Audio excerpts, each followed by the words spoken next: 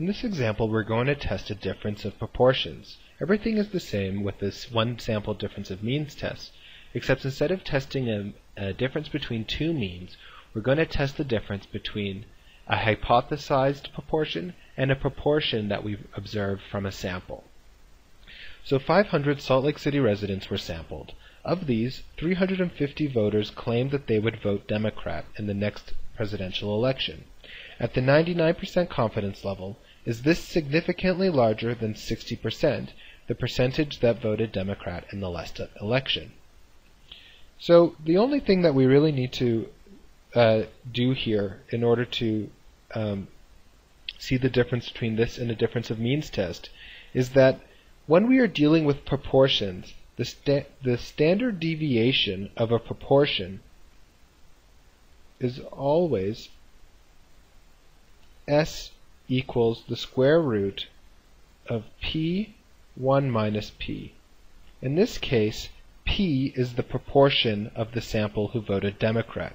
So in this case, the proportion is 350 over 500, which is equal to 0.7. So once we know the P, the question doesn't include a standard deviation in it, because given that this is a proportion, we can always calculate the standard deviation using the proportion itself. Okay? So questions of differences of proportions won't give you a sample standard deviation. They'll only give you the sample proportion, because from the sample proportion we can always derive the sample standard deviation. So in this case, the sample proportion is 350 over 500, 70%. Alpha is going to be 1%, because they want to be 99% confident. And we can calculate S as the square root of P times 1 minus P. So 0.7 times 0.3.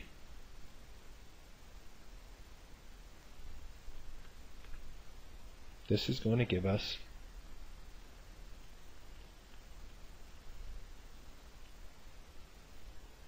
0.46. And the standard error of the proportion, we'll maybe write it like that, the standard error of the proportion is going to be S over root n. So 0.46 over root 500.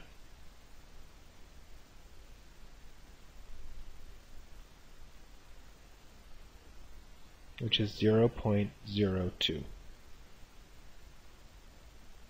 Okay, now we have everything that we need to conduct the test. The null hypothesis is that the proportion equals 60%, the same proportion that we had last year. The alternative hypothesis, let's just read the question carefully. Is this significantly larger than 60%? So we're looking for P greater than 60%. We know that alpha equals 1%, and we know this is going to be a z-test. So this is step 1, this was step 2, here's step 3. Now let's draw it out. Step 4. Well, we're going to have one critical value, we're going to have 1% over here. So we're going to use the 98% confidence level, because that's going to put 1% on each side. 2.33 is the critical value. In step 5, we can calculate this test. Z equals P minus, say, hypothesized P, over the standard error of the proportion. So we sampled 70% Democrat minus 0.6, and we said that the standard error was 0.02.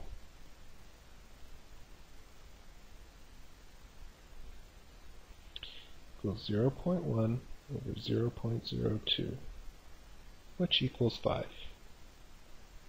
So if we plotted a 5, it would be way out here in the tail in the zone of rejection. So in step 6, we reject the null,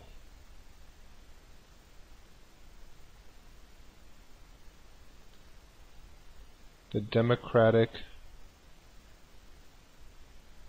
proportion